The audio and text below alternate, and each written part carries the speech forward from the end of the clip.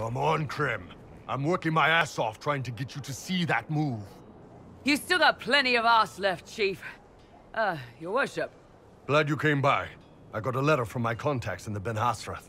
Already verified it with Red. Do you want to discuss this alone? Not like I was hiding it from my boys. Besides, right now, I need to hit something. You know they've got training dummies, Chief.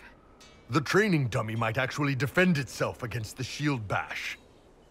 Anyway, the Ben Hasrath letter. What did the letter say? The Ben Hasrath have been reading my reports.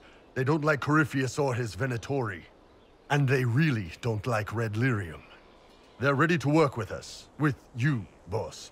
The Qunari and the Inquisition, joining forces.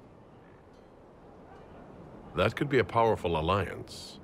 My people have never made a full-blown alliance with a foreign power before. This would be a big step.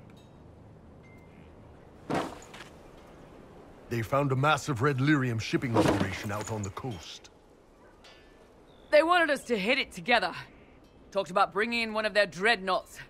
Always wanted to see one of those big warships in action. Did you see that?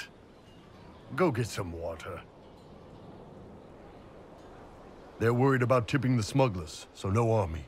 My chargers, you, maybe some backup. You don't seem entirely happy about this. No, I'm good. It's... I'm used to them being over there.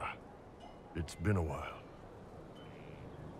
I thought Qunari wanted to extend their reach to the whole world. Yeah. Just didn't think I'd see it. Look, the Qun answers a lot of questions. It's a good life for a lot of people.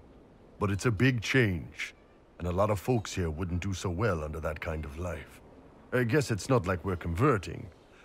This is just us joining forces against Corypheus. On that front, I think we're good.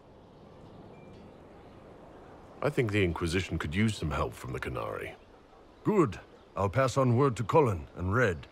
We can set up the meeting whenever you're ready.